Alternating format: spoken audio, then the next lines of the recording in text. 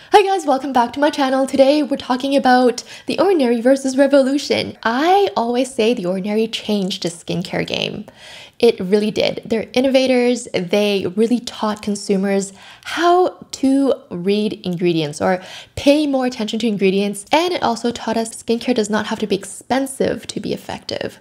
So because of that, they are so successful. Tons of brands out there that's going to try to copy it. So let's talk about Revolution. Revolution has been around for a while. They used to be called Makeup Revolution, but then they rebranded. It's just called Revolution now, and their skincare line is called Revolution Skincare.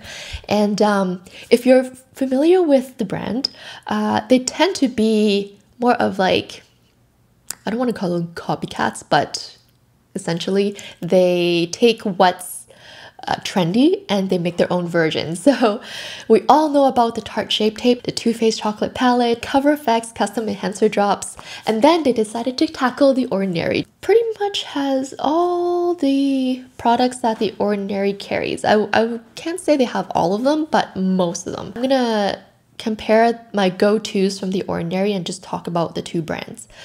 First off, rosehip seed oil. Now, I have dry skin, so I love facial oil on my skin. I mix it with my moisturizer, or I apply it afterwards or right before it, and it just makes my skin so soft and happy, and it seals in the moisture. Rosehip seed oil does tend to go bad really easily, so I like that The Ordinary kept it in a UV protected dropper bottle, but the Revolution one is not in a UV protected one. It's just a clear bottle. What I like about the Ordinary rosehip seed oil is that it really does just contain rosehip seed oil. There's no fillers. And the Revolution one does tend to put other ingredients in there. Lemon peel oil and orange peel oil, which can be very irritating to the skin. It's going to cause a lot of allergic reactions and breakouts and things like that. Now, in terms of price, the Ordinary one is a bit cheaper. Let me see. So 14 US versus 9.90 Canadian. Revolution is definitely more expensive. I feel like just because they added gold elixir, they kind of like bumped up the price, which is like, okay. It doesn't really help the skin. I would definitely recommend The Ordinary first. Now, next product, lactic acid. Between Revolution and The Ordinary, lactic acid, they are very similar. So really no difference. Same texture, same consistency, same color. It's this like sort of peachy color to it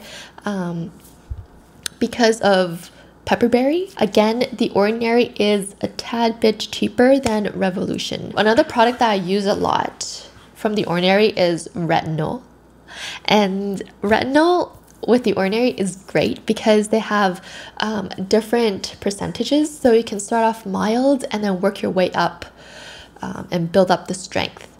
Now for Revolution, they don't have the wide range of percentages like The Ordinary. Revolution uses a clear bottle for the retinol. Retinol does tend to go bad easily, so it is better to use a UV protected bottle. Revolution has coconut oil in their retinol. Coconut oil was like this big craze a couple years back, but many people find that coconut oil does tend to clog pores. The Ordinary version does not use coconut oil, but it uses squalene, which is good. Our body produces this, and so it's really gentle and natural. Another ingredient that I really like to use is hyaluronic acid. It's a great hydrator. It really helps moisturize the skin. It holds 1,000 times its own weight in water. The Ordinary and the Revolution one both are quite sticky. Now that's a common thing with hyaluronic acid. It does tend to have that like sticky gel consistency to it. The only one that I've tried that does not really give that stickiness is the AHC B5 Soother or something like that.